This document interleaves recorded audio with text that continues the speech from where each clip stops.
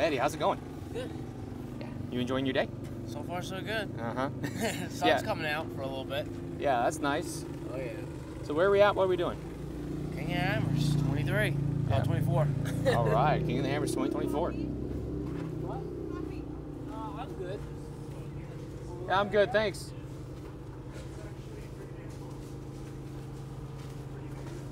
No any coffee? Good.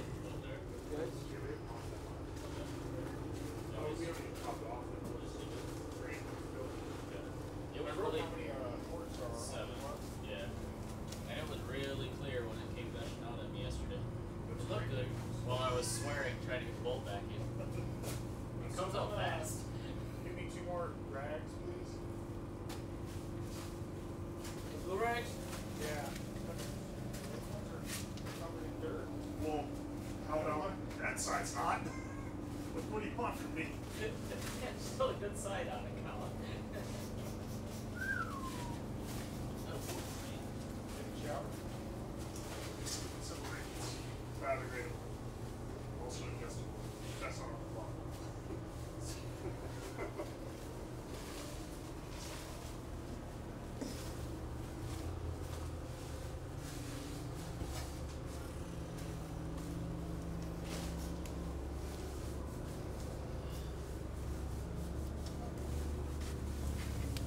What you guys up to?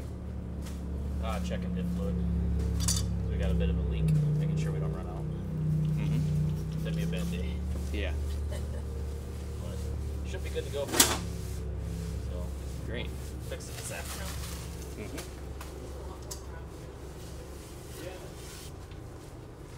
You guys get the brake stuff figured out in front? Yeah. We put 2 new calipers.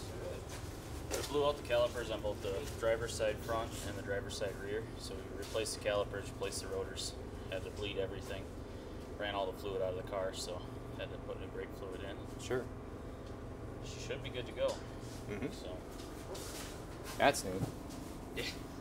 There's a few new dents. Well earned from qualifying from what I saw. That happens when you go down back door with no brakes. Yeah. No, the car brakes for you. Some avant-garde body work going on.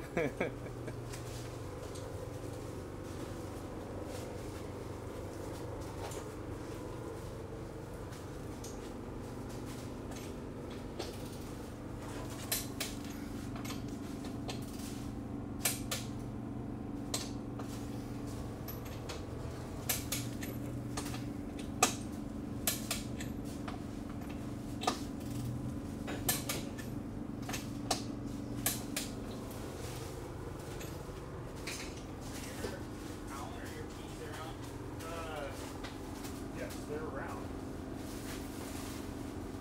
Oh, I'm on.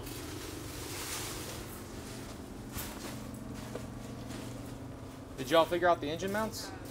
Yeah, we got to weld it back up. We re-welded the cracked weld and then added a gusset plate between the two. You want to show me? It's where it's been painted green. Let me, Yep, please eat bananas. in the dark. Okay. You can see Ah, sure. Yeah, that the makes plate that's sense. been added. Good. Way to go. And then in the future, we put the plate in the middle. At home, once the engine's out, we can do a more thorough job. We'll probably box in the top and the bottom with another set of plates. Just Sure. to make that much more rigid. That makes sense. So it pretty much just kind of like, torques this wheel. so the engine pretty much tried to like butterfly down pretty much. So if you go look at the skid plate mount, the pinion somehow touched it at some point, which is the other area that's been painted green, just to see if we touch again. But this at some point got into there. Ouch. So either the engine butterflied down on a hard downward hit, Yep. or the axle came up, gave that a little tap, and pushed the engine towards the passenger side of the car. To get the tubes back into where they were, we had to ratchet the engine towards the driver's side, which Yeah. I think leads some credence to the theory of that was that axle touching there. So Yeah. Were these rubbing No, rub those points are new? old. Those are old rubbings. Okay. That was back when we were still figuring out what limit straps we needed. Our current setup doesn't touch, Sure. so should be good there. Would it be worth like angle grinding this thing to give you more clearance? Probably be something maybe this if we have time this afternoon, we'll definitely get to that. Okay, that makes sense. Cool. Tell me about qualifying. How'd you like it? Qualifying was a little disappointing. Losing brakes about halfway through kind of slows you down. That's ironic. Yeah, it does. So we brakes started not feeling good, so we kind of had to start making little slower choices, kind of coasting over the tops of hills and not being as aggressive into corners as we would have liked to have been. But coming up the Sandy Wash to get to the top of Resolution, I also decided to shift into 4-low and missed the shift. Ended up coming to a complete stop and some really deep sand. Had to back up and take another little short run at it, which added probably a solid 45, 50 a minute to our overall run. That and then coming down Resolution back door. Luckily we were in 4-low, so we were able to use a little bit of engine compression to slow us down, but we kind of just rolled through it at whatever speed we were going. Kind of like engine braking? A little bit. Torque converter doesn't lock up till like 3,500, so you don't get engine braking until you're going pretty fast. Yeah.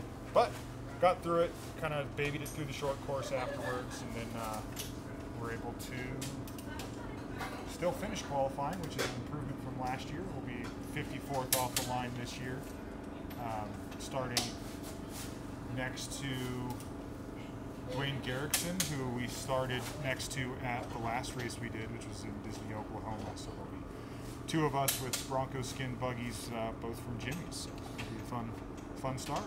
That will be a good start. The went over to the Bronco booth to see if I could use their bathrooms. They're like, "You driving a Ford Bronco?" I was like, "The Bronco 680 over here." They're like, "That doesn't count." I was like, "Oh, come on." Yeah, this looks great. Yep. And no major body damage from the qualifying? Not from qualifying. At some point during pre-running, this tire managed to touch right here, and it's pushed it a little forward. So we've got some some panel gaps that aren't the prettiest anymore, but it'll all be fine. Yeah. That your new winch line? New winch line. One of my pit crew, Blake, had these in his truck. Ours was looking a little raggedy, so we threw this new soft shackle on. We'll just get this tightened up before race day, and Of course. we should be good to go. The only time we winched during pre-run was when I was off in the side of the trail doing stupid things, trying to turn around or go over to a different line, and got bellied out. So I think we should be able to have a clean run on race day. We've been through all the rock trails. We've kind of got where we want to, what lines we want to do, and use a few backup lines here and there if there's traffic on the trails. How are you guys marking them, on the Lowrance or on something else? On the Lowrance. Nice. We're just dropping waypoints with a little description of where to turn right, next to which rocks, etc. So you guys were able to pre-run the whole course then? Yep, we've done every mile of the race course. Nice. In this car or another car or both?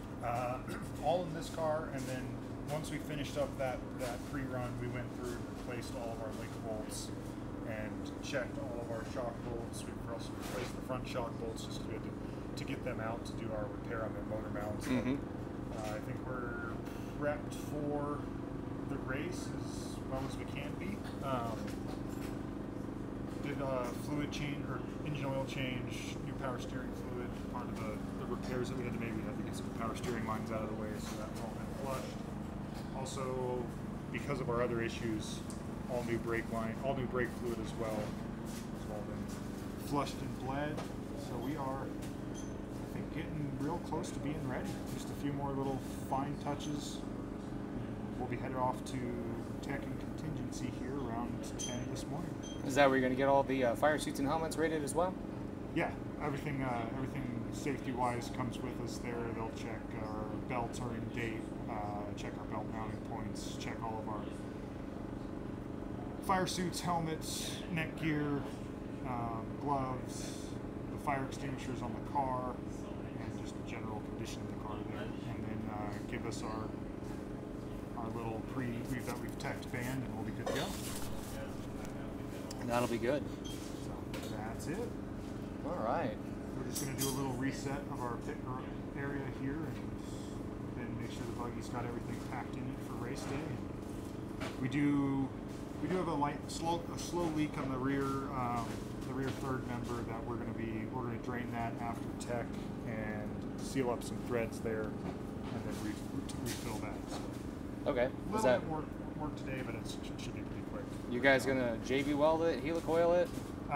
We don't want to drop the third member, so we're just going to JB weld the threads in. Okay. And then once I'm back home, I'll hopefully get those JB welded bolts out, and then drill and helicoil in those lower bolts that are working. Yeah, it's not worth having metal shavings hanging around inside a diff. Nope. No, not at all. But luckily, when we were messing with it earlier, all the diff fluid looks really clean. So I think we're good on that front. Our rear intake's 7 quarts of fuel, so there's plenty of fluid in there. That takes more than my entire truck. Yeah, it's a lot.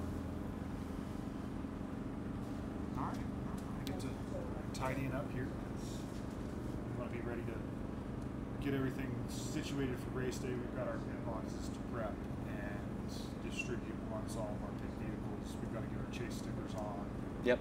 Still got a decent amount of work today, but nothing that's not doable in a reasonable day's work, and then just rest up tonight and be ready for the morning.